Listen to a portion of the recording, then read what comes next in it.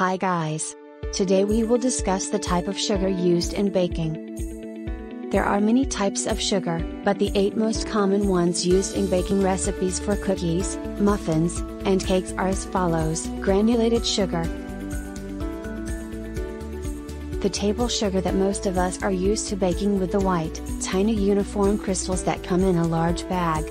It's highly refined and intended to be used for a variety of purposes.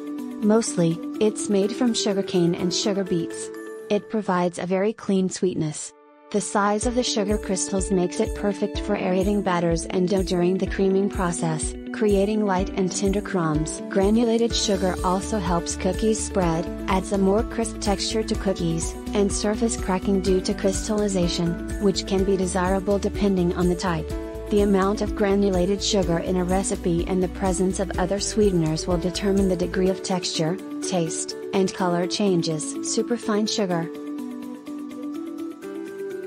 also known as castor sugar, is granulated sugar processed to make smaller crystals. You can make your own by using a food processor to break down granulated sugar for a few seconds until a finer texture is achieved. It's used to produce light and tender cakes. Powdered sugar, also known as confectioners sugar, is granulated sugar ground into a light and airy, fine powder through different sized sieves. The most common and finest in size is 10x powdered sugar. Cornstarch is added at around 3%, to prevent clumping because sugar is very hygroscopic.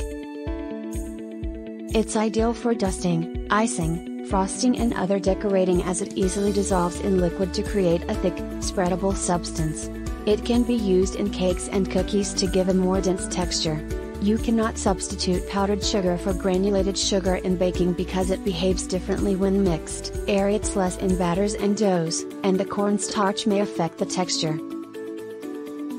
Brown sugar. It is refined sugar, that has varying degrees of molasses, the uncrystallized byproduct of sugar refining, added back to it. It's sold as light brown sugar or golden, about 3.5% molasses, and dark brown sugar, approximately 6.5% molasses. It adds caramel flavor notes and golden brown colors to cookies, cakes, and muffins. Brown sugar contains more moisture and binds water, which is added to recipes to achieve specific characteristics like chewiness in cookies and keeping quick bread tender over more extended periods of time. It can be substituted for granulated sugar 1:1 by weight in recipes, however, it will look and taste slightly different. If you are enjoying this video, please subscribe, like and hit the bell button so you will be notified once a new video is released. Now back to the video. Coconut sugar.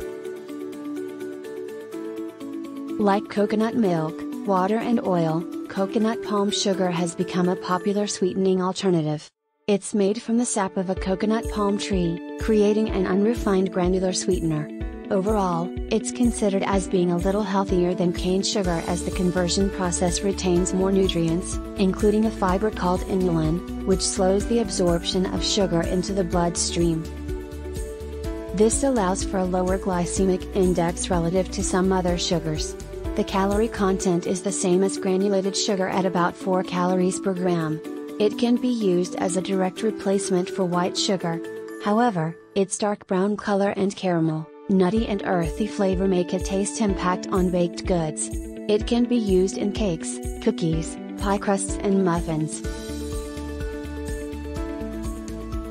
Molasses.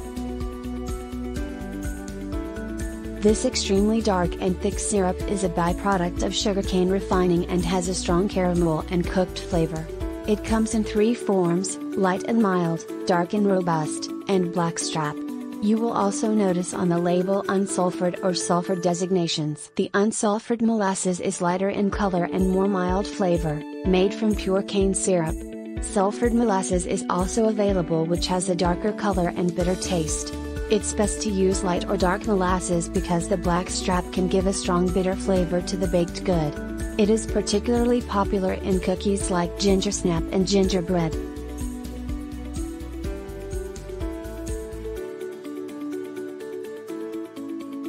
A popular sweetening alternative created by honeybees is sucrose that has been enzymatically converted into invert sugar, honey, composed of fructose and glucose. Because fructose is about 1.5 times sweeter than sucrose, its presence in honey makes it slightly sweeter than sugar. Start by using half to 2/3 cups of honey for every 1 cup of sugar. Since the flower, season, and ripening time of the nectar varies, so can the taste and color. Honey is unique because it never spoils, therefore it can be stored at room temperature. It's very hygroscopic and loves to pick up moisture.